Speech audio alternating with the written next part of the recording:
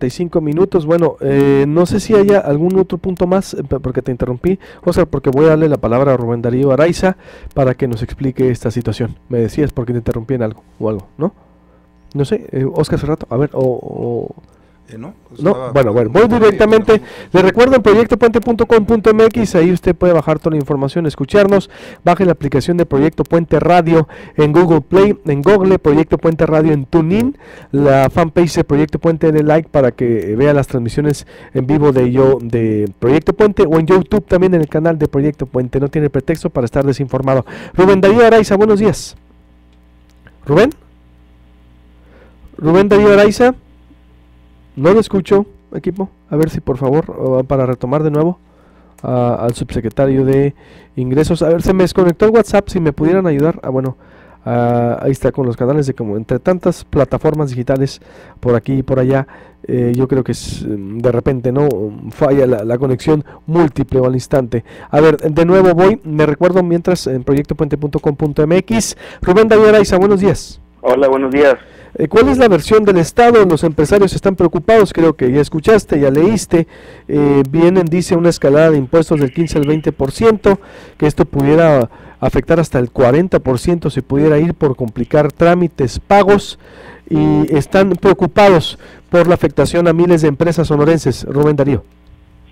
Bueno, muchas gracias por la oportunidad, primeramente, de poder aclarar algunas cuestiones. Felicitar a Marcelo Meuchi por su reelección y pues saludar a todos ahí en general, ¿no? Pues mira, ese dato del 20-40% realmente pues no conozco pues la base de ese cálculo, y bueno, me gustaría conocerlo para poder hacer algún comentario al respecto. De lo más relevante, yo creo que hay que aclarar es que el Estado sí tiene las facultades para expedir lineamientos. De hecho, nos marca específicamente ese artículo donde vienen las exenciones, que es el 218, que se van a expedir lineamientos correspondientes. Es decir, quiero aclarar que este tema de expedir lineamientos no es algo que tenga que ver con la reforma, es algo que ya estaba en la ley desde antes, específicamente en el Código Fiscal, y que no se cumplía. Entonces, el ejemplo que nos ha puesto la señora gobernadora y el secretario de Hacienda, pues es cumplir con la ley y es expedir estos lineamientos que hicimos. Aparte de que en el artículo 220 de la ley de Hacienda y 40 del Código Fiscal también faculta a la Secretaría para emitir criterios internos para el debido cumplimiento de las disposiciones fiscales. Entonces, pero eso ya estaba, ¿no? No es parte de la reforma. Por otro lado, sí entendemos y estamos muy sensibles a que esto no se vuelva en una carga que sea demasiado burocrática o que implique costos adicionales para los contribuyentes. Sí es un cambio. Antes se pedían 0 requisitos para este tipo de exenciones, y ahora estamos pidiendo los mínimos. Entonces, comparados con antes, pues definitivamente sí es más trabajo, pero bueno, algunos de los requisitos que pedimos, por ejemplo lo del IMSS, lo puedes bajar de la página de internet, y creemos que es... ¿Qué requisitos nuevos son, Rubén, para ir explicando, por ejemplo? ¿Cuántos requisitos nuevos son que no se pedían? Ninguno adicional a lo que marca la ley. La cosa es esta, pues por eso quiero explicar. Antes no se cumplía con la ley y no se pedía ningún requisito. Ahora sí estamos cumpliendo con la ley y estamos pidiendo los requisitos que marca la ley, no estamos yendo más allá. Y como dijo también ahorita Marcelo, pues estamos conscientes de que tenemos que tener comprobación de que se está cumpliendo con los requisitos o con la hipótesis que marca la ley. Por ejemplo, si quieres hay una exención que tiene que ver con el número de empleados, pues compruébanos que tienes tantos empleados, ¿no? Y algo que es muy relevante, si es más trabajo, estamos haciendo nuestro mejor esfuerzo. De 1,200 solicitudes que hemos recibido, hemos ya autorizado 920. Nos estamos tardando entre 48 y 24 horas en habilitar esas solicitudes. Entonces, creo que no está mal para ser la primera vez. Si se puede mejorar algo, lo vamos a hacer. Estamos en la mejor disposición. Pero bueno, la autoridad sí tiene que, pues, cumplir con la ley, pero también tiene que ser flexible. Por eso, ¿cuáles requisitos para ir explicando? Pues es que hay muchos exenciones. Las básicas, si se tratan de algunos que tienen que ver con los empleados, pues les pedimos la alta del IMSS. Es de lo más común, y te digo, es algo que puedes tú bajar como patrón desde tu computadora, y bueno, y entregarlo en la agencia fiscal o entregarlo en la dirección jurídica. Son de los requisitos más comunes que estamos pidiendo, ¿no? ¿Qué otra cosa? Por ejemplo, digo, para ejemplificar, no sé, hay una síntesis de cuántos requisitos, por ejemplo. Es que son 14, pues, ¿no? 14. O sea, son 14 extensiones. Entonces cada una tiene distintos requisitos. No sé, por ejemplo, está el tema de si tú estás pagando la escuela como empleador de algún trabajador, eso se toma en cuenta como una exención. Pues nada más pedimos que nos muestren el pago ese que hicieron, y que nos digan el nombre del empleado al que se lo están pagando. Pues cosas de sentido común. No vamos más allá jamás de lo que dice la ley. El cobro del 15 al 20, bueno, 14 exenciones, pero que ahora sí son cobros, ¿no? Es lo que veo. No, bueno, había 16 anteriormente, y se eliminaron 3, quedan 13, ¿no? 4 me dicen por acá. Bueno, 2 tenían que ver con el despido de personas, ¿no? Entonces el mismo tema. Por eso, pero ¿pudieras explicarnos qué tipo, nomás para hacerlo más al público y al empresario y a nosotros mismos, para explicarlo, de 16 que exenciones, dices, o pagos? Porque exenciones es no pago, o 16 requisitos eran, ¿no? Ahora quedaron 12. No, exenciones, estamos hablando de las exenciones. Extensiones. Sí, cada una es distinta.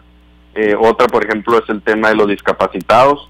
Pues pedimos que nos enseñen o nos muestren la certificación del DIF con respecto a esos empleados que tienen alguna discapacidad.